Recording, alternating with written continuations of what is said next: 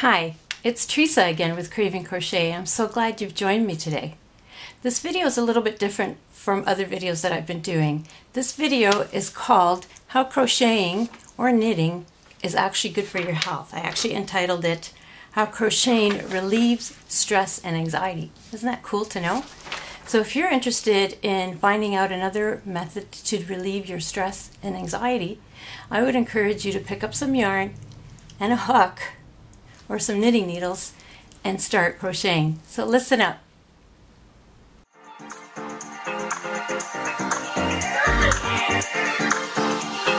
Let me show you something.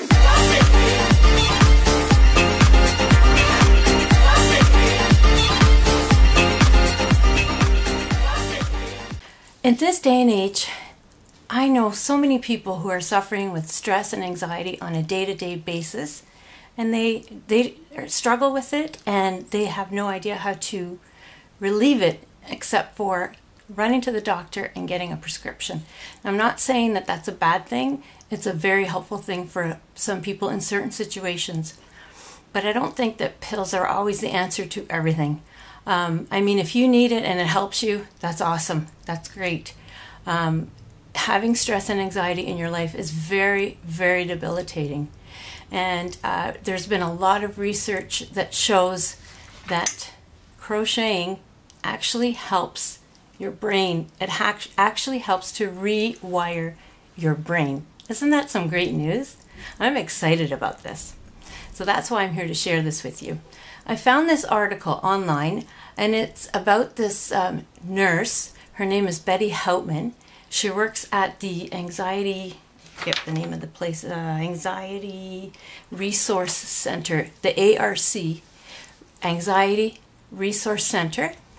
And what she does is she teaches people how to knit and crochet as a therapy to help them with stress and anxiety.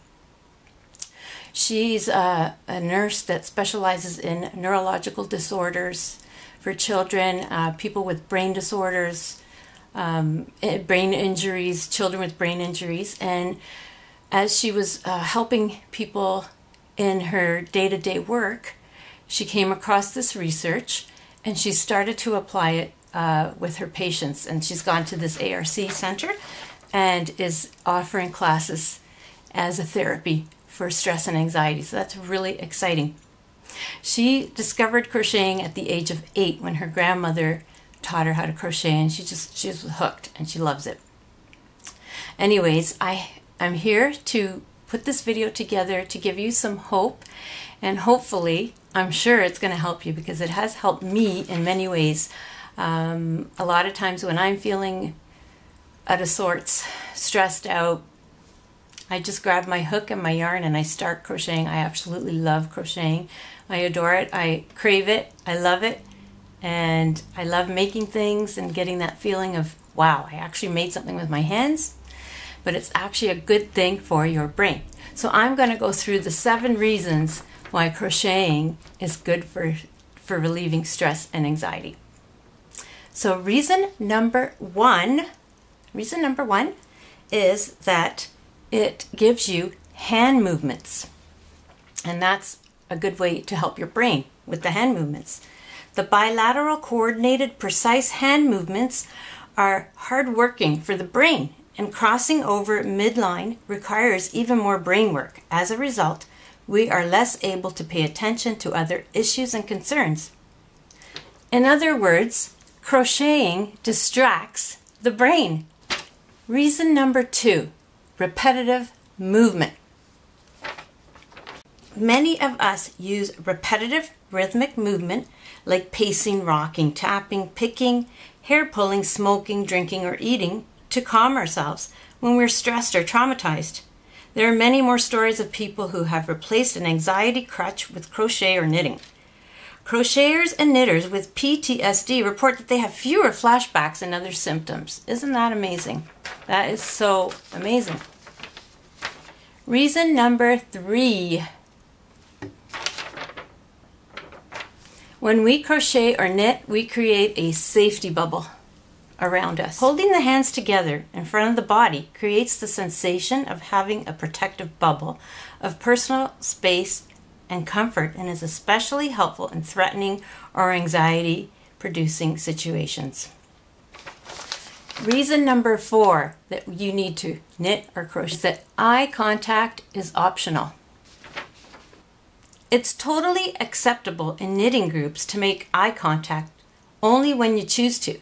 Same thing with conversation, although greeting others upon arrival and saying goodbye when you leave is recommended. Crocheting and knitting groups are safe places where conversations about knitting often leads to other topics, and choosing whether or not to participate means that you are in control. Gives you that sense of control. Reason number 5 that you need to knit or crochet is portability. Crocheting and knitting can go almost anywhere with you.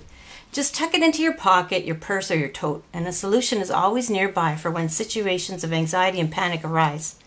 Even visualizing the movements and feelings of knitting can help in most situations. Any easy, mindless project is best for places with distractions. A new pattern or technique is the best way to distract the mind and create new neural pathways. Isn't that awesome? Reason number 6 we need to crochet and knit is that it is good for our senses. It opens up our senses with different colors, textures. There are so many beautiful colors, an array of textures, and soft, bristly, smooth, or bumpy fibers to choose from. They provide pleasing visual, tactile, and perceptual feedback to our bodies and our brains. Reason number 7 we need to crochet is our hormone levels. More serotonin is released with repetitive movement, which improves mood, sense of calmness, and after learning to crochet, it can also reduce blood levels of cortisol, which is the stress hormone. New neural pathways can be created and strengthened by learning new skills and movements. As they become stronger with use, we change our minds to become quieter and more relaxed. The feeling experienced as your mind flows into the movement of crocheting or knitting can teach you what it feels like to be relaxed, and you can learn to recall this feeling even when you don't have your crocheting or knitting at hand.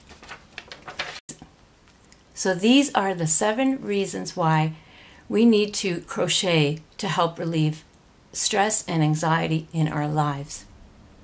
If you are new to this channel, I encourage you to subscribe.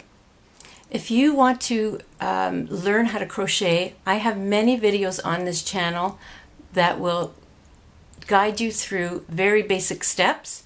I also have patterns that you can follow. You don't have to read any patterns. They're actual tutorials, and all you have to do is just follow along with my instructions. Give them a try them out, and I really wish you amazing stress relief and anxiety relief with the art of crochet. You're going to find that you're going to be just absolutely love it and be hooked on it. I'm totally hooked on it. That's why I crave it. That's why I created this channel called Craving Crochet, because I crave crochet. I love to crochet. It makes me feel so relaxed, and if I have a lot of things on my mind, I just start crocheting and I feel more creative. I feel relaxed and rested and just awesome. It really works. So I encourage you to try it out. Thank you so much for stopping in. Please give me a thumbs up. Share this video if you know someone who's struggling with stress and anxiety. Hopefully it could be something that could help them. I really hope and pray that it does. And leave me a comment if you have any questions or concerns. And thank you so much for taking the time to watch this, and happy crocheting.